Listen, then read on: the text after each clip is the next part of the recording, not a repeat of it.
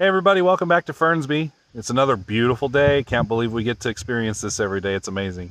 It is. So last time we were here, we opened up Jade and Ruby and found that for whatever reason they are queenless. Yeah. So we have purchased, I'll pull one out. I've got 2 queens in my pocket in the little cage. I don't know if you can see her, but she's the big girl inside. Yep. So I've got 2 queens to requeen those 2 hives, and we also went ahead and bought some nucs. And so we are going to be installing topaz and amethyst today as well. Yep. So pretty exciting day. We'll take you through how to introduce queens to hives and show you some behaviors to look for, and also how to install nucs. So it should be an exciting day today. Yep, make sure you keep watching, follow along, because we're going to have a good time. Alright, here we are at Hive Jade, and today's project for this hive is to install a queen into what we have deduced is a queenless hive. So we've gotten to the brood nest, and now we just have to insert our queen cage, which is in Derek's pocket. Oh yeah, I've got it.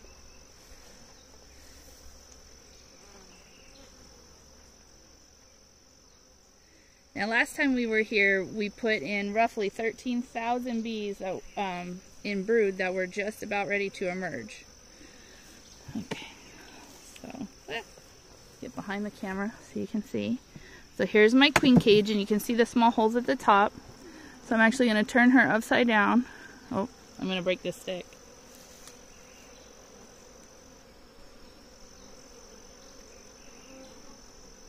So I just want the stick, and of course it's wet, a little twig. Seriously? There we go. Alright, so here's my queen cage. You can see the little holes. And I'm going to turn it this way because she'll want to walk to the top. And then I'm going to take this stick and just stick it through so that it sticks out that side like that. And that's going to allow it to hold in between the frames. Can you create a little bit of space in the center frames? Yep. And it's going to sit right between the frames. And what we're just going to do right now is just kind of place it in there softly. I'm not going to like stick it in and tighten it up because I want to see bee behavior and see if they will accept her as their new queen. So she's putting out pheromones. This is a laying queen. Can you zoom in on that? Yep. They're checking her out. Yes. So they're immediately checking her out. And what we want to see is soft, slow movements like, oh, you guys, look what's going on. Interest in her. But I don't want to see aggressive type behavior. That looks like interest. Yes. So this so far is a good sign, and we've only been in a few seconds. So we're going to give them a couple minutes, and then we're going to try and brush the bees off as we adjust the cage a little bit. And what we'll be looking for at that time is aggressive behavior. And in the bees, that will be very tight balling that are hard to get off, and they're like attacking it as we're trying, as fast as we can move them off, they're trying to get in and attack. But if you see they're coming in slow, there's a lot of interest here, which is a very good sign that indeed this is a queenless hive and they are ready to accept their new queen. Okay, so here we are at Hive Ruby. Same procedure. We believe this hive to be queenless. Do you need help? Nope. We're just going to go gentle and slow with these bees. Here's our queen cage. Right there. So I'm going to tip it so they'll instinctively want to come up. And then, where am I at? We'll just get our little stick in through the holes in the cage. And just set it down gently inside. There you go.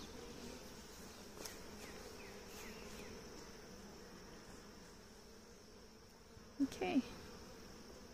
And then again, right away, you should see some interest in the cage. They're all kind of flocking toward her. Yep.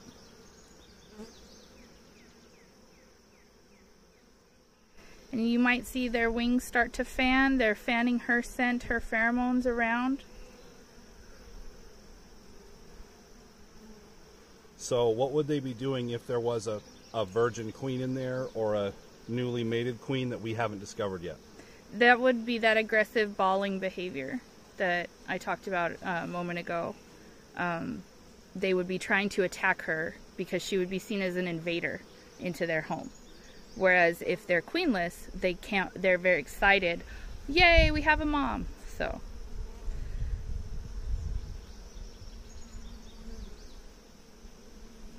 just give them a minute and get to know each other, and we'll come back and check on them. But good sign so far. So far so good on the newly installed queens. So the next order of business is going to be to install our nucs. So what we have here are 2 cardboard boxes with 5 frames inside. And in those frames are going to be various stages of brood, a little bit of honey and pollen supplies, and a queen who's laying and very happy. Along with a lot of bees. And a lot of bees. So they've spent the last hour about in the back seat of our car, bouncing around in the air and everything. So we put them inside these mesh laundry sacks so that if any bees were to escape, they'd go into the bag and not into the car with us for fairly obvious reasons. And yeah, so what we're gonna do now is very gently remove the laundry sacks. And we're not quite ready to open up the nucs because we have been jostling them for a while. We're going to give them maybe 20 minutes to kind of settle. And then once we've kind of reached a point where we feel comfortable that they no longer think they're in a car, we'll go ahead and open the plug, and then we'll give them even more time to get accumulated to their new space. And in about an hour, we'll go ahead and install them. We just want to go really slow and gentle with bees with these nucs. Do you need some help? Nope. Okay.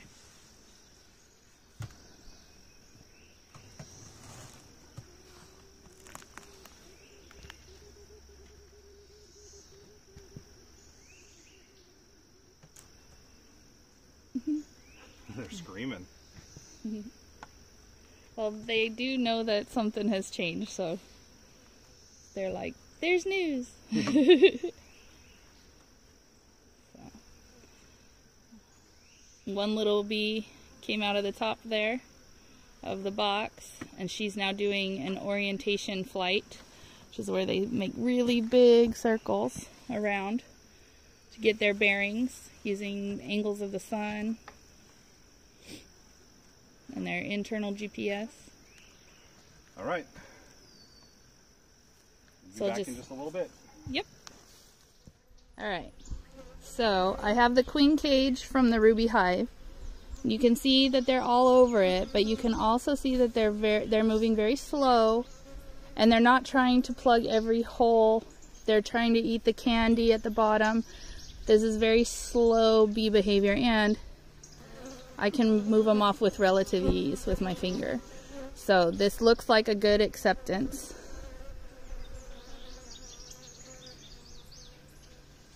They're not sticking their stingers out. They're not being aggressive. So we'll put her back in. I think we've got 2 queens to be accepted. All right, so we are comfortable that the bees' behavior is saying they will accept this new queen. So we're gonna go ahead and close it back up. And I'll take you over to Jade. We'll get one final look over there. All right, so we just lifted the cage out on Jade. The stick's a little shorter, so I was a little nervous about dropping it. Same type of behavior. They're being soft, they're being gentle, no stingers out. You know, they're crawling on my hand when I pick it off. I can sweep them off real gently. So this looks like they're going to accept her as well. So we're gonna go ahead and button up Jade. And while Derek does that, I'll take you over here and we'll release the bees. Oops.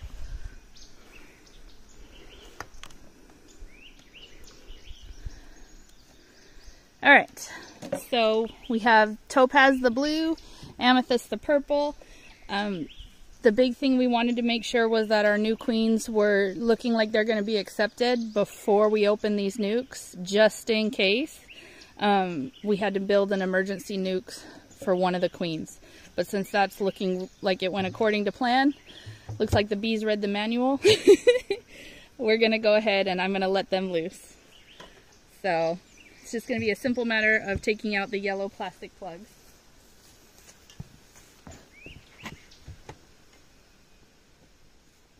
And we just want to go nice and slow. Put it right there. There's Topaz loose. And now very slow with Amethyst. There we go. So they're going to quickly realize that they are not in the same place. Correct. We're about an hour away from their home where they were. And so they're going to come out, they're going to do orientation flights. Mm-hmm. Well, the ones that can fly. And in about an hour, we'll put them in their home. Yep. We do know from inspecting the nucs at the bee yard we purchased them from that Amethyst has a slightly larger population. So that's why you're seeing more bees come pouring out that hole. Well, I don't know if the camera's picking it up. There are bees coming out of that one, but they're right at the door and kind of peeking out. They're not really sure yet. So we'll give them some time to get acclimated. Here they come. Cicada. Yeah. And they're going to fan their pheromones around so they can find each other, find home. They're trying to make the scent of their hive. If you could imagine it coming out like a cloud, that once they start doing their flights, they need that cloud of scent to help direct them home. So right now they're fanning their scent out and then they'll start to fly. But yeah, so let's give them a little time to get their bee stuff going. Yep. Okay, everybody. So it is time to install the nucs. One thing as we're getting into them, again, the whole plan here is to go nice and slow. This particular nuc is going to have deep frames in them, which, as we said earlier this year, we're trying to move away from having deep boxes and medium boxes and go just into the medium. So there is going to be a bit of space in as we put the frames in. So what we're going to do first is Derek's going to scrape down all the bird comb on the side real quick. And then we've brought some frames, some waxed foundation frames with us to give them a little bit of workspace to start to draw wax and comb on to start to build up this hive, and that'll fill in some of the side space.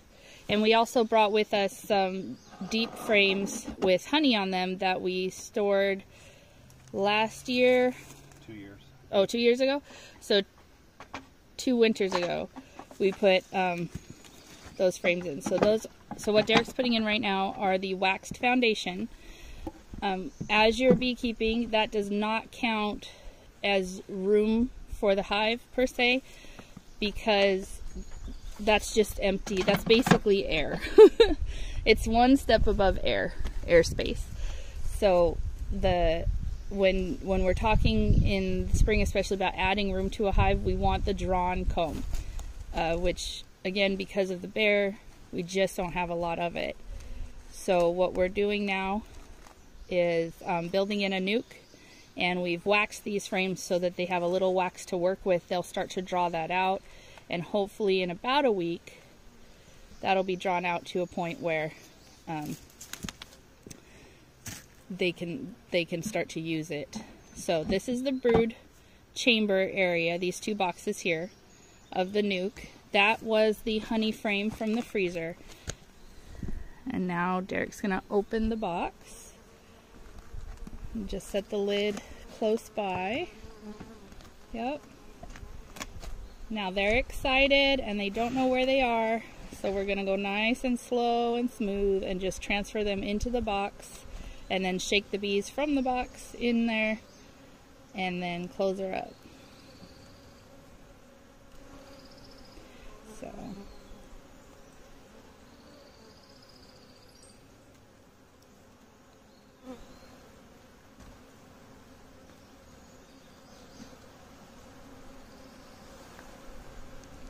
Okay, so that is a supply frame going to the outside.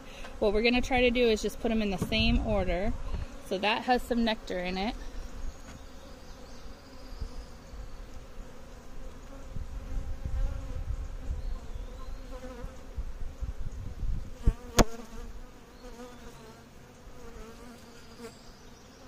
Alright, so that's some capped brood.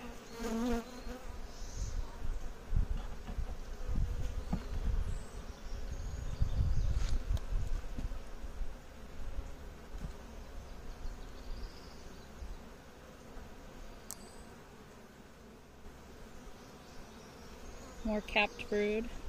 Is there uncapped brood on your side, or? Nope, all just capped. Okay. All capped brood. You can put that down in there.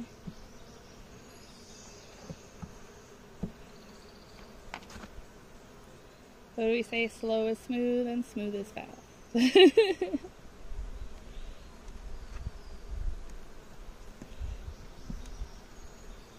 Okay, more capped brood. You haven't seen the queen by chance, have you? No. Okay. Larva. Okay, good. Pollen.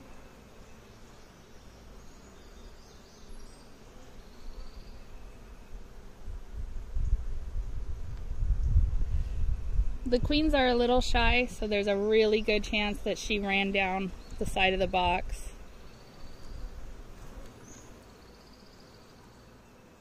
So, looking for a little circle of 6 to 10 bees pointed at the queen. She'll be in the middle of the circle.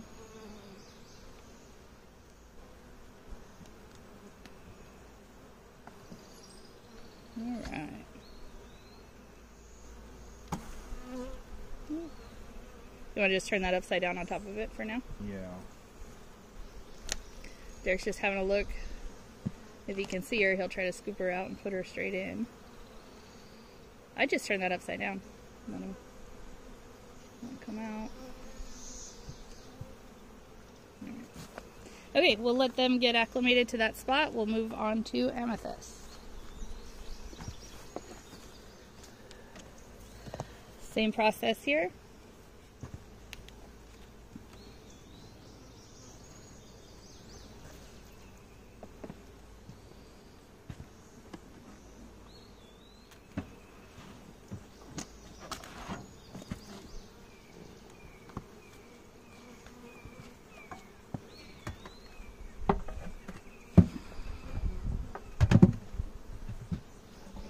All right, so right away, in this hive, oh, there's a little bit of cleaning we got to do. You can see like a spider in the bottom there.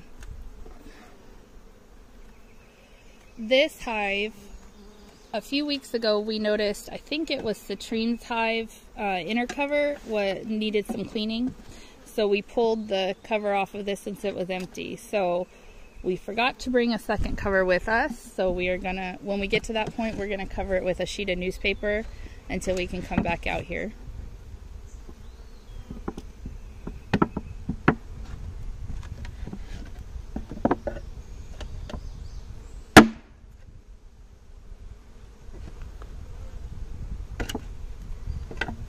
Alright.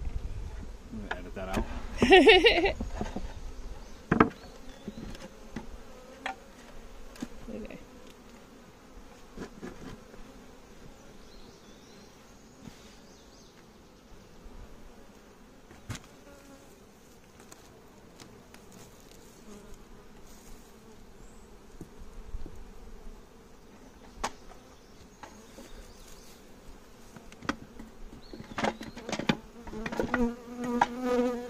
Again, adding in the waxed foundation to the edges of the 2 medium boxes.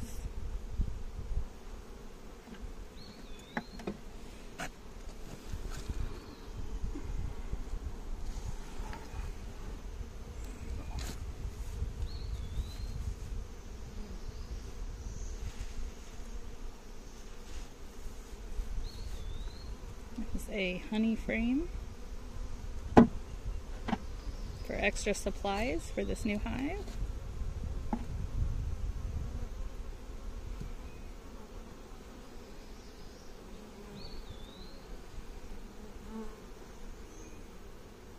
That should be a supply frame, right? Some nectar and stuff.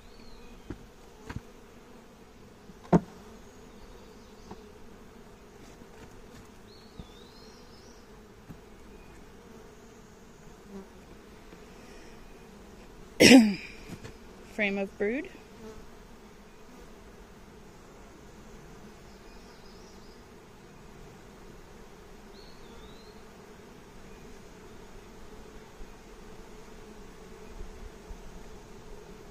They're getting a little excited right now because we have half the hive here and half the hive here. So they get a little nervous.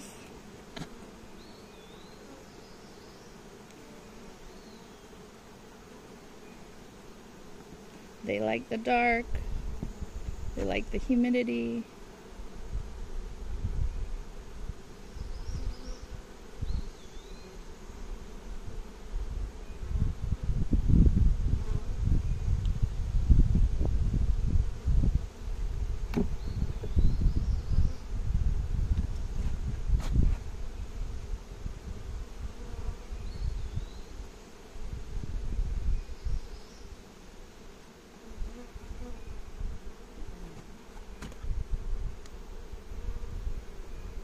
More brood. I think that's her. I think I see her. Yep, she's got her. She's right here. She's right here. There she is right there. With her butt. Inland? Yep. Yeah? Yep. Okay. Yep, she's got her thorax down in that Still laying an egg. cell. That's exciting. That's what we want to see.